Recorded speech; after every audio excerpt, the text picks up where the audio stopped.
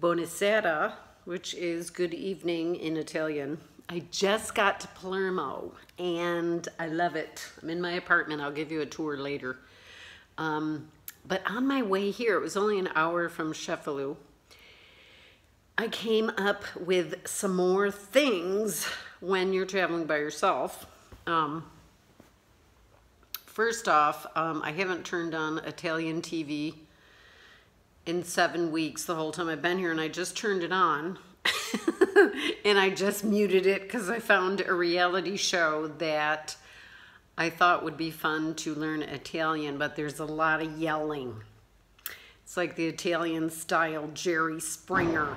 People are upset, they're cheating on each other, and there's yelling. So they're recorded cheating on each other with other people, and then their spouses, boyfriends, whatever, are watching them cheat on film. Very nice.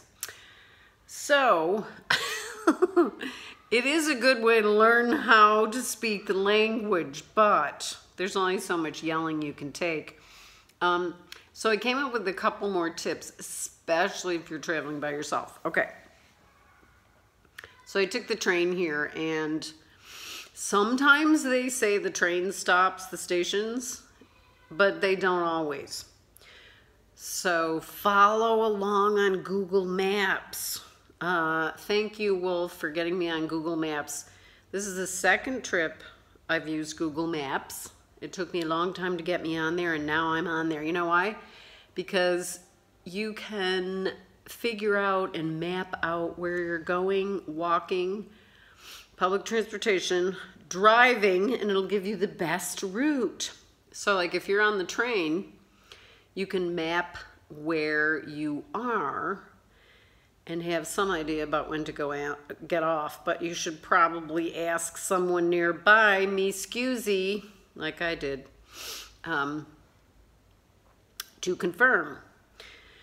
Because I was very proud of myself for getting right on a city bus, but I didn't realize that they wouldn't stop at my stop, so I had to go one stop more. I mean, I make mistakes, but it wasn't that bad. I live in a nice neighborhood. It feels really safe. It was an old palace, which is cool. And I'm happy about that because it's all new and clean and freshly renovated.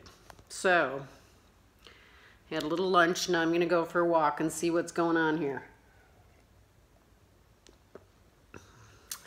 So, here's my tip.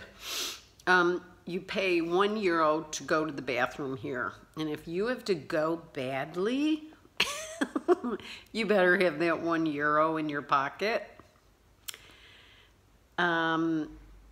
Because all of a sudden you don't know where the bathroom is and you have to have your money to get into the bathroom. Now, the good thing is the bathrooms are always clean and people aren't living in the bathrooms. So you never feel like, oh, I can't go in that bathroom because it's dirty or there's unsavory people in there. So always have that euro ready to put in the machine, you and your luggage.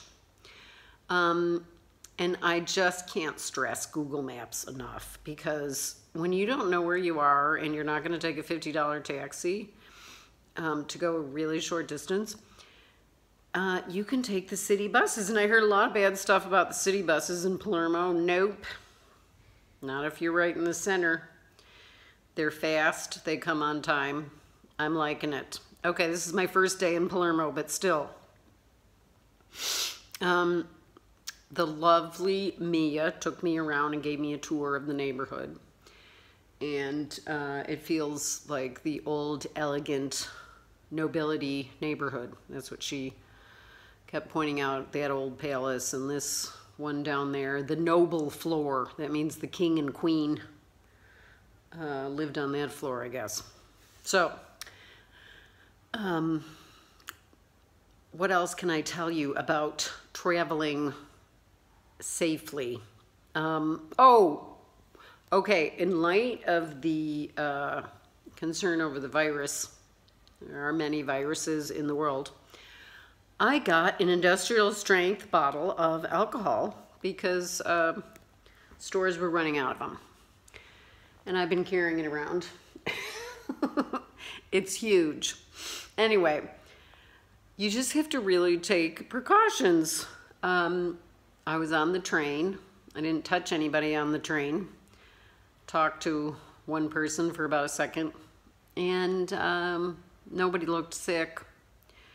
So you have to keep yourself in good shape. Don't get overly stressed. Stay in touch with your loved ones. Take time. The great thing about traveling like this is I'm traveling slow. So I'm not in a hurry most of the time. So the thing is, you don't want to hurry. So what if you miss that bus? I mean, you don't want to hurry because what if you tripped over something? It's not good. That could be ugly. Oh, and so you can watch television and learn a few words. I learned a few words today. Quiero means I understand. And what was the other one? I forgot. I'll have to review. So I've been here 7 weeks in Italy, and I like the lifestyle here. I like the food, the wine, the beer, how people are friendly.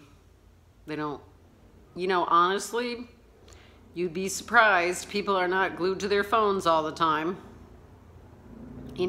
Children to teenagers are, but regular aged adult from age like 35 to 80, not so much. People go out walking at night.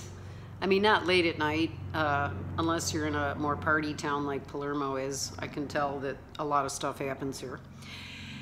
But I just wanted to give you some tips on, see, you're vulnerable when you're in transit. So when you're getting off the train and you want to find a bus and you don't want to take a $50 taxi because it's really just right down the street, everything is connected. Ferry to the bus to the train. It's so much easier in Europe than it is in Asia. So, and in Central America. Really good design. So if you have any questions, let me know. I'd love to help you with your trip. Best thing to do is to ask me on here if I can answer in 1 or 2 sentences. That's the best. So, ciao Bella. And if you're thinking of getting away to Europe, now's the time. Don't be scared about all of the stuff you hear in the news. It's going to be okay.